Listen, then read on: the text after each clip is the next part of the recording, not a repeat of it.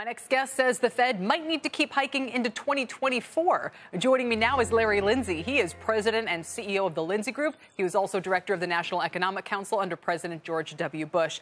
Larry, it's good to see you and check in on your kind of outlook. As Steve just mentioned, the market is not quite up to where Powell is, or it sounds like close to where you are. Well, I'm not surprised. The market hasn't been there for a long time. They've been quite skeptical about the Fed's rate hiking cycle. I thought the chair did a very good job today, much better than he did at his presser at conveying where the Fed was going.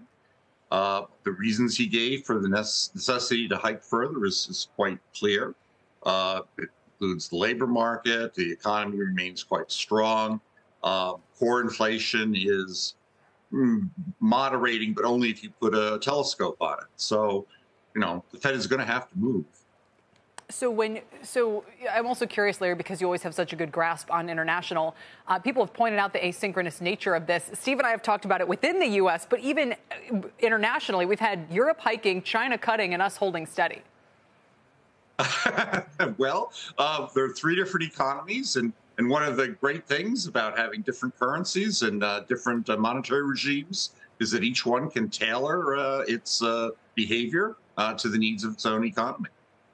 So I guess my question on that is it actually a benefit that we have, for instance, China, it sounds like exporting deflation right now at a time when otherwise we could say, we know obviously Europe is no help on that front, but perhaps they face some idiosyncratic issues over their food and otherwise. Yeah, well, the Chinese have one huge idiosyncratic issue. It's called communism. And I know that's not in vogue, but if you look at their behavior, what Xi has done is a major power grab that has stood in the way of the efficiency of its economy. I think they're beginning to realize that. They returned Jack Ma's associates, for example, to Alibaba just recently. You might remember they sort of canned him. They didn't push him off the top of the building like they did with some other tech execs. They just sort of disappeared him for a couple of years. Took about half of the asset value of Alibaba.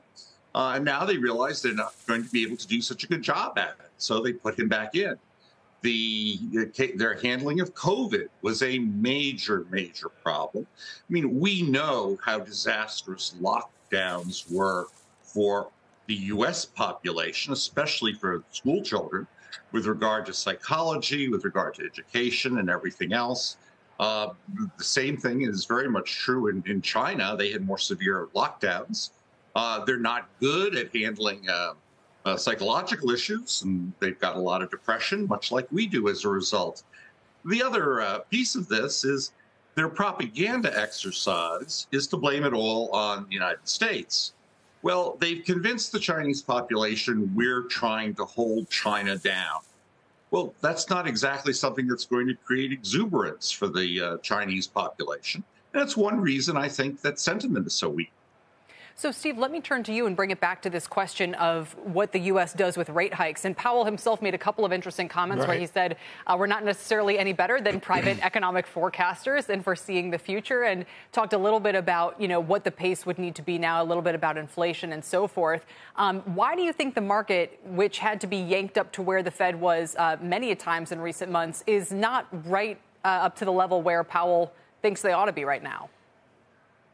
Maybe I learned this years ago from Larry Lindsey, and I think the answer might be because it hasn't hurt them or paid for them to be wrong about this. It is kind of interesting that if you've had the Fed wrong over this time, I don't think it cost you very much. I don't know that you could have made a whole lot more money, maybe in the Fed funds futures market, maybe a bit in the bond market, but I'm not sure that you would have really you would have had it wrong in the stock market for sure.